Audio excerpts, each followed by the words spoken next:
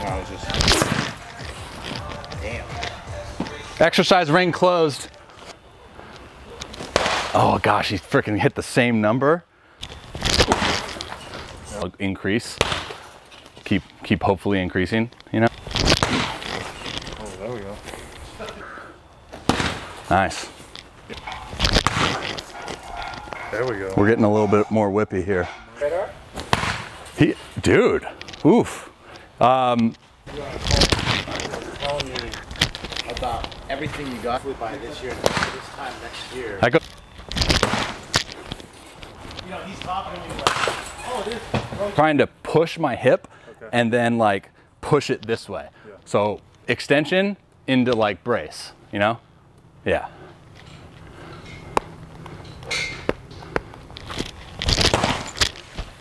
Big, I'll do it. I'll do it. Still waiting on the t-shirt.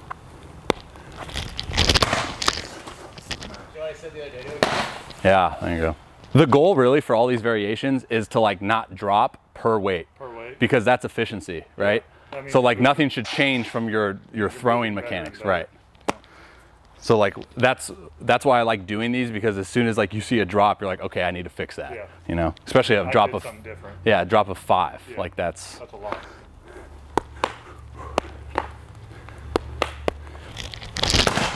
Nice. There we go. How light does this 3-ounce feel? Oof. You could probably hit 90 with this. 4 ounce. Should we get some slow-mos? Oof. Your 5-ounce though was 76? 75. And then you went to 81? Okay, so you got to go to like 85 on this thing.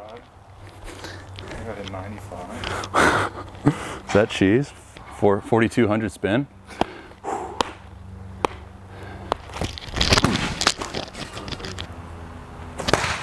Oh. 79. See, you're like, all I think about on these is like, as soon as I break my hands, tempo.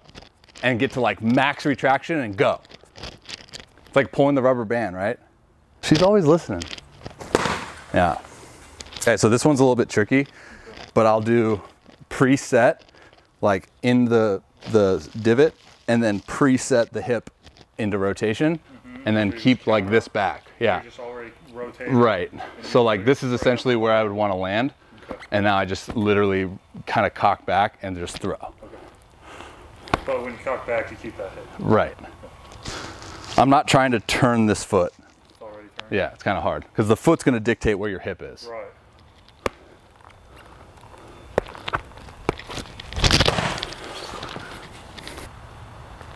Good. Woo! Jeez, huh? 89? Is that a plus 10? I think I saw some of this thing. Did you? I try to like stay on that toe. It's kind of hard. Because you're like trying to keep it flexed. Right. I'm thinking about like almost getting hip extension from my toe, but then like pushing it back. Yeah. But if you think about it, like nothing happens until you anchor down. Yeah. And then this is what you want to be in when you anchor down. And that's where snap happens. Yeah, it just snaps. Because now all this happens is rotation, completion of the hips, and then this is where that arm just pulls through. No power matters until you get into So that. all I'm thinking, yeah, like trunk flexion is giving me arm acceleration. Yeah. That makes sense? Yeah.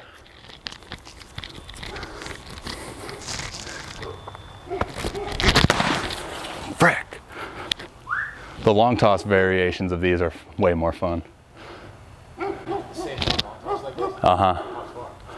This one, I'll get it to like 320. In that position? Yeah. How far are you throwing right now? 422. 422. Yeah. Now, if I can only translate that to the mound. That's it right there. You feel the shoulder get like pushed back into the scap, and then this goes. Oh, there it is. This is going to be like 92.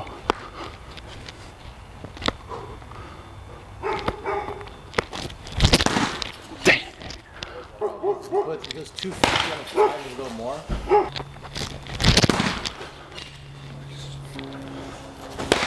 Ah. All right, we'll skip one of the variations. We'll go to like a side shuffle with a funnel, or however you want to do a side shuffle. Okay.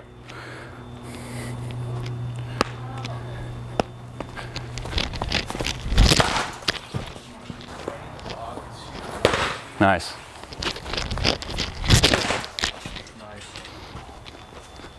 Nice. You slowed up, man. Your thing is like, I get it. I get it. You're a guy that like kind of gets back and like your tempo. But for me, man, like, especially on a throw like this, think about it. Your probably lowest power output is going to be on this throw because you have increased tempo of your feet, but your hands tempo is still slow. So now there's a mismatch. They're not working together. Whereas like when you're stagnant, your throws are powerful because they're synced up. Stagnant and like this is going now. So this creates its own tempo. In these throws, the feet initiates the tempo. It dictates how you're going to be moving. Yes. So if I go, so that's why. arm's gonna go. So my best throw variations are like when I do those. Just move quick and go. Boom. Yeah.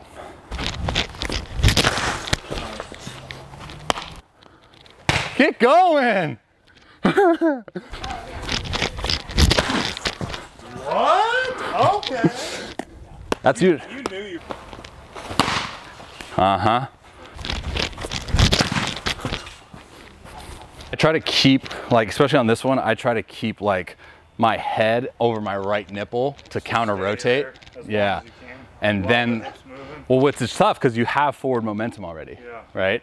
So it's like you need to have that split second of like stall and then go with your front foot still going forward. Right.